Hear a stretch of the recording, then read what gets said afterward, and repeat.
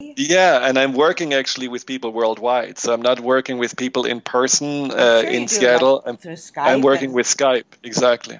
that's Exactly. very good Which to is great, know. because I think the book is the intention for people to get more, have this information more readily available and not, just one person at a time.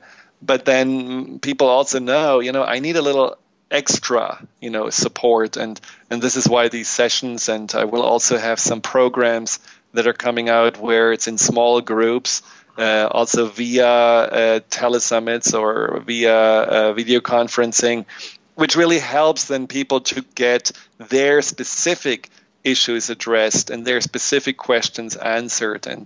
And so I think, fear and anxiety is in many ways in our society one of the biggest weight that is basically, pushing down our happiness, pushing Yes. down our sense of self-fulfillment.